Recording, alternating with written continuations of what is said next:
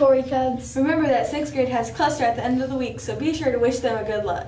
And we also have to work hard for field day, because that's coming up also. But just because we have all these exciting events that's going on at the end of the school year, don't give up, Corey Cubs. Will we have a great lunch today for all those events? Today we're having Southwest Bowl with Spanish rice or chicken tenders with a biscuit. For our sides we're having black bean corn, salsa or salad topper, and for our fruit juice we're having canned applesauce or fruit juice. Now back to the rest of the announcements. We have a lot of outdoor events coming up. Is the weather going to cooperate? Today got even hotter than yesterday. Today is going to be in the 80s, sunny. Summer's on its way, so will it get hotter tomorrow? We have all of these athletic events going on. That reminds me, how's our sports games going?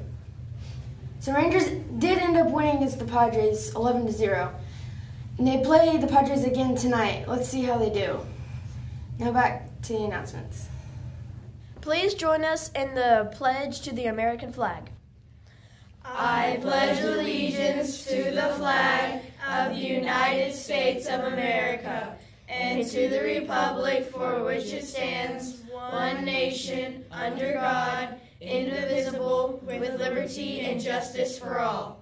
Please join us in the pledge to the Texas flag.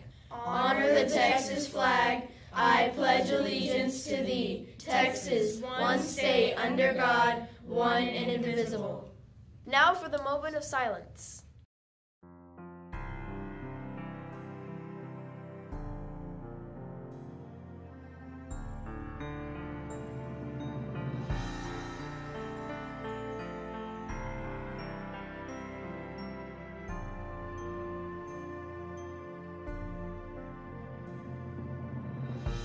Hey everybody, Miss Evans here. I'm getting so excited for La Fiesta de Corey on Friday, May 19th.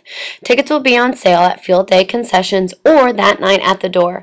We'll have piñatas, authentic Mexican food, music, and dancing. Hope to see you there.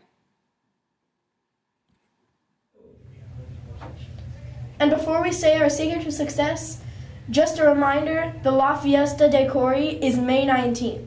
Each ticket is $3, but if you have a family of 4, you can buy a pack of 4 tickets for $10.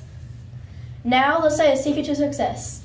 Be in the right place at the right time with the right attitude. Have a great Wednesday, Corey Cubs.